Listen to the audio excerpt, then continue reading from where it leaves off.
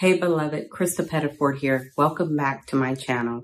In today's video, I want to talk about distractions and the root of distractions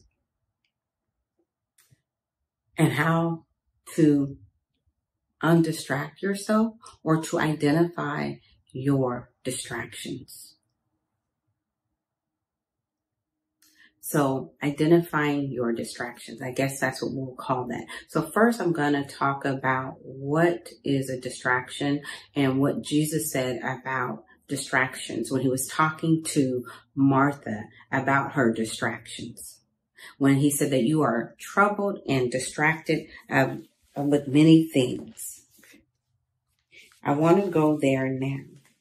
So if you look last week, and I'll put last week's video in the link right here, and it'll be a link in the description. There will be something about, there'll be last week's video and the prophetic word and encouragement / teaching that the Lord gave me to share with y'all about distractions or about getting back to the feet of Jesus. And this week I want to go into another part. So I'm taking the time to break it down. And if you haven't yet, I want you to go and get my 28-day lifestyle reset. Many people started it last week, but it's not too late to start it now. You can start it anytime, actually. You can start the lifestyle reset anytime. It's free. So I want you to go download that. And I think that after a busy summer, and you might be distracted and not in your regular routine or not making the time with Jesus that you normally have. Maybe that's just me. I always make time for Jesus, but just really soaking in his presence. I did a lot of traveling and all of that. And so now God has called me back to reset, but it's not just about a routine. It's about hearing him so he can guide me. There's things that he needs to tell me. There's new doors opening. There's doors closing. There's things that I need to know that only God can reveal to me in my prayer. It's not enough to get a prophetic word. It's not enough to get counsel. It's not enough to ask your friend, even though I believe that there's safety in a multitude of counsel. But there are some things that you have to get from God himself, sitting at his feet, hearing his word. And then that counsel is going to bear witness. That friend, that encouragement, that prophetic word will bear witness to what God has spoken to you. But God wants you to hear from him yourself. But first you have to get undistracted. So let's talk about what distractions are. The Bible says in Luke 10, and we talked about this last week, Luke 10, verse 38. Now it happened as they went that he entered a village. Jesus and his friends were walking. They entered a village, and a certain woman named Martha welcomed him into her house. This is the same Mary and Martha who Jesus raised their brother Lazarus from the dead. He became very close friends with them. And she had a sister called Mary who sat at Jesus' feet and heard his word. So Martha she welcomed him into her house. There may have been other people there. I don't know. I imagine because he had friends and she was doing a lot of serving. And in the midst of all of this stuff that was going on, Jesus was speaking. He was sharing things from heaven's perspective. He was releasing his word. Can you imagine Jesus in the flesh? They may have thought they were going to have him there all that time. But even if we don't have him in the flesh and we only have the Holy Spirit, he's speaking and people are busy doing things. But Mary sat at his feet, maybe with other people, who knows, but she made that her priority in the middle of the busyness when she could have been distracted.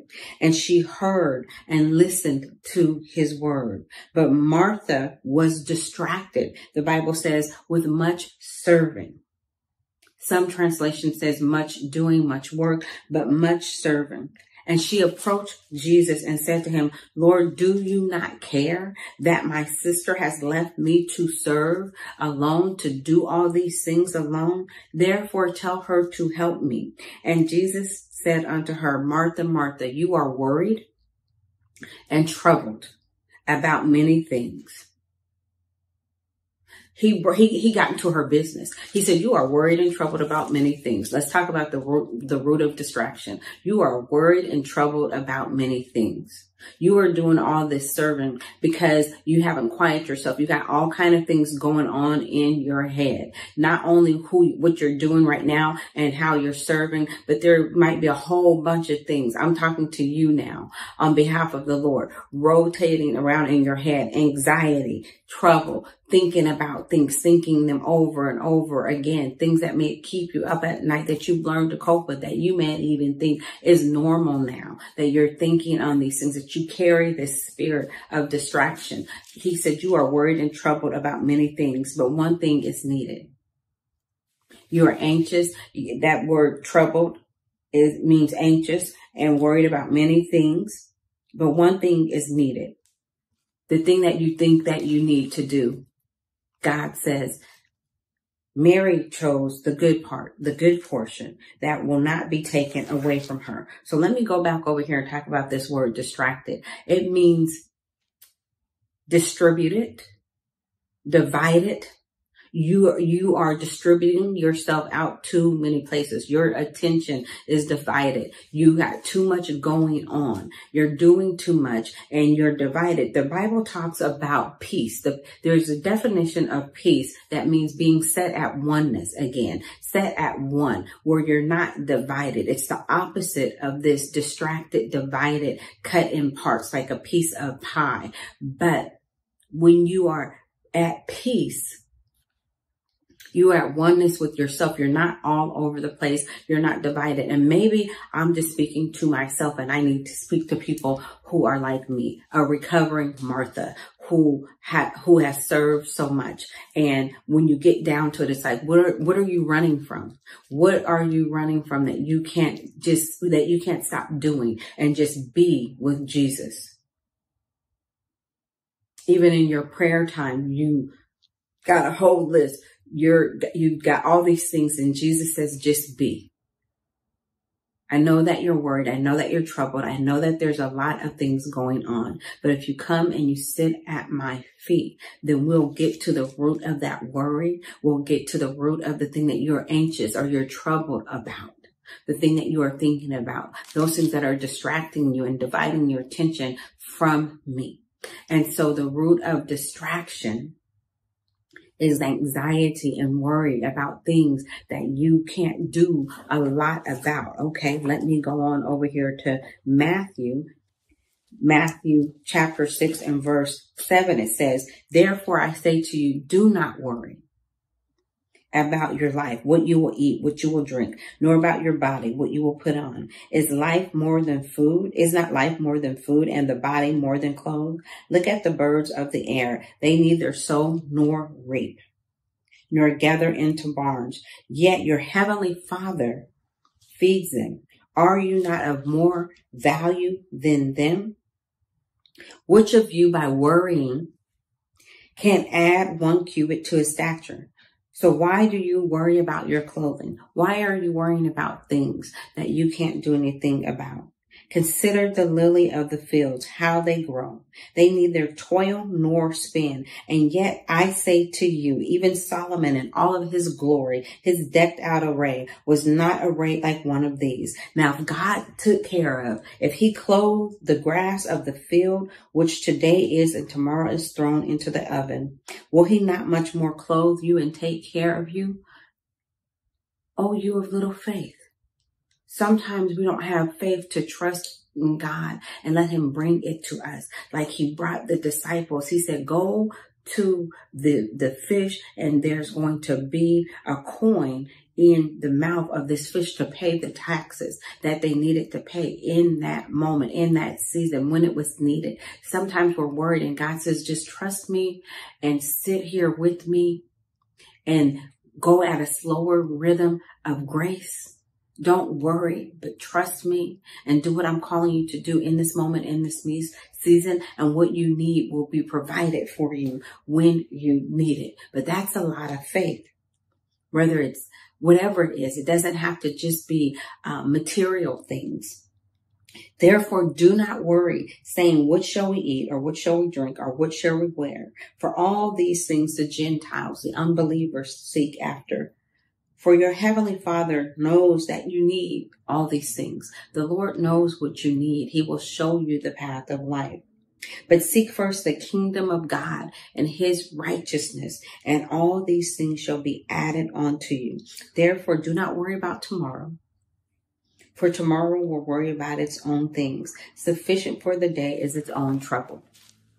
And so the Lord wants you to not worry about the things of tomorrow. He doesn't want you to be worried and distracted about the things that are bothering you, because it distracts you. It divides your attention and you're trying to figure things out. And the Lord says, do not worry about that. But seek first the kingdom of God. How do we seek God's kingdom first? Well, let's go on back over here to Luke chapter 10. By choosing him first, by sitting at his feet and hearing his word in the midst of everything that's going on, that is calling and vying for your attention. Jesus says, Mary chose the good portion. At Jesus' feet, hearing his word, making him first, prioritizing him, putting him at the top of our day, and not just really quick. Some days are like that. It'd be like that sometimes. You only have a little bit of time, but in those moments, I remember when my kids were young and I was getting 4 young kids out the house, some teenager, middle school, elementary, high school, all the different things. But God, in 20 minutes, God could speak into me. Why? Because I knew how to get to the feet. I wasn't distracted in my prayer time. I knew how to enter in with worship. I knew how to sit at Jesus' feet and make time for him and turn out everything and hear from him in that moment, to fill me up for the day, to give me his presence for the day, that I could go out and do what he told me to do. It didn't always have to be a lot of time. It's the quality of time that we sit at his feet. And then I wasn't distracted with all these things pulling me different ways, because I had set my day with Jesus. I had removed the distractions. And so I want to talk a little bit, because I said I would, about how to identify your distractions. What robs you of your time? That's how you identify your distractions. You list the things that matter to you, your goals and the things that you want to do, the things that God has called you to do, your God-centered, Christ-centered goals. And then you watch, even if it takes you some time, if you can't think of it now, begin to pay attention to the things that pull you away and write those down. And then you figure out a way to deal with them. And that's in my 28-day lifestyle reset workbook. So I won't get into that. But if you want to find out how to make a plan to deal with your distractions after you identify them, then you can get the workbook. I won't take up a lot of time. You can download the free workbook, but there's a whole bunch of steps in there to do that. And next week, I'm going to talk about reclaiming your time by creating a daily routine based off of the things that really matter to you. So if you are following this series, then I want you to prepare to think about the things that really matter to you, that God has called you to do, because we're going to talk about how to create a routine. So I hope this blessed you. Please share it with someone who it would encourage. God bless you. And this is all about getting back to the feet of Jesus. So I just encourage you. This is not so much about all the different goals, but when we get our distractions away and we get rid of them, then we have time to put Jesus first and prioritize the things that matter to us, the things that are of eternal value and of earthly value, and not just waste our time with all the other busyness. And so God is calling us back to that, beloved. And so I pray that you would, this video would be a help to you, and it would equip you to navigate the season that you are in with clarity, courage, and confidence. God bless you.